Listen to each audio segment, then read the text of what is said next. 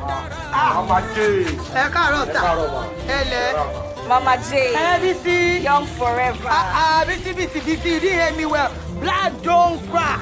What's gonna be is gonna be. There's nothing to do about it. Yes, Mama J. Hey, what did Joseph? Hey, we are taking. Nothing must happen to my keke. Say you see I'm taking care of them. Yes, ma'am. Hey, Oyagba. I promise I will never disappoint you. If you disappoint, maybe you get Anto. Hey, Jiroda.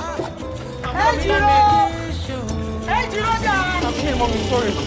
Lizzie. Shall I give you leave? Don't worry, my boyfriend is coming. Your boyfriend? Oh. You don't know man has come. My own is not scum. You better enter. Then we beat you. Don't worry. But wait a minute now.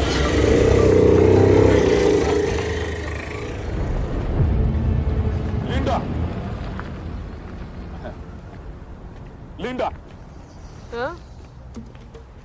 Linda, look. If you don't tell me the person that gave you the money for you to start this your nonsense pepper and tomato business, I'll throw it away. Eh? I will throw it away. You not fit. You know how I take struggle to start this business. You dey tell me nonsense. You not fit. If you try, man, you go hate me. I will hate you. You go hate me. I will hate you. You go hate me. I will hate you, Linda.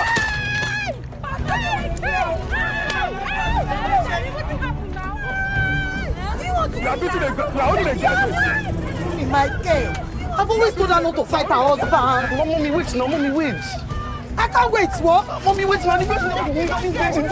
Stop it now. I think you should stop fighting your husband. What is wrong with you? What did it to my market? Daddy Michael, why now? Hey. Keep quiet there. I will ask all the questions.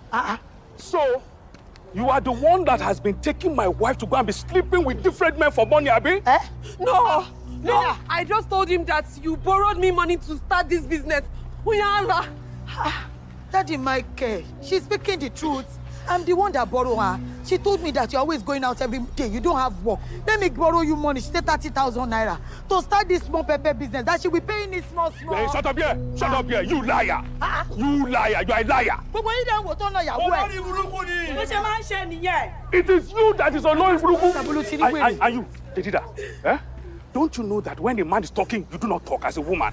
And if you don't stop talking, I will discipline you like I discipline my wife. Discipline who? Real men don't beat their women.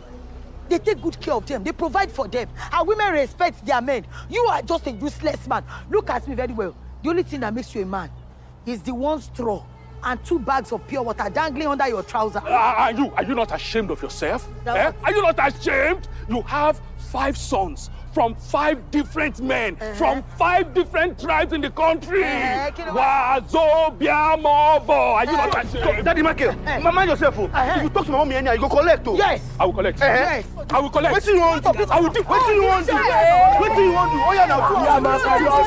I will deal with you. I will deal with you. It's okay. I will deal with you. Giraffe. What? Where? I'm coming there now.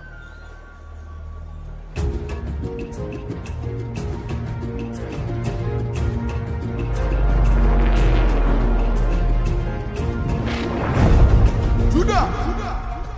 Hey, Joe. Mommy? What happened? Where? You two have called me to come back. Hey, I don't know. Where they go? Judah! Eh? Mommy, ke? I dey come.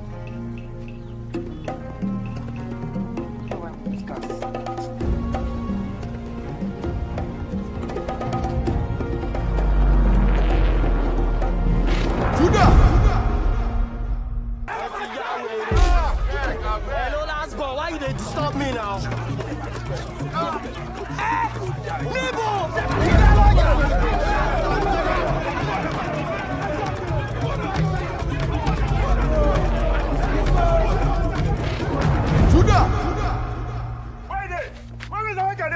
I mean, say if you man, I will come outside now. Me and my brother will just won't follow you down.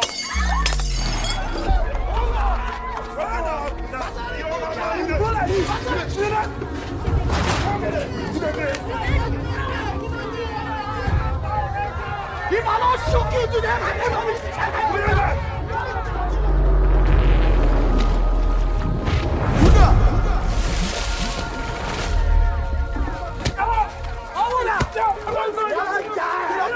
Mommy, my baby was asking my husband. You were not there when he was talking rubbish. Leave me right now!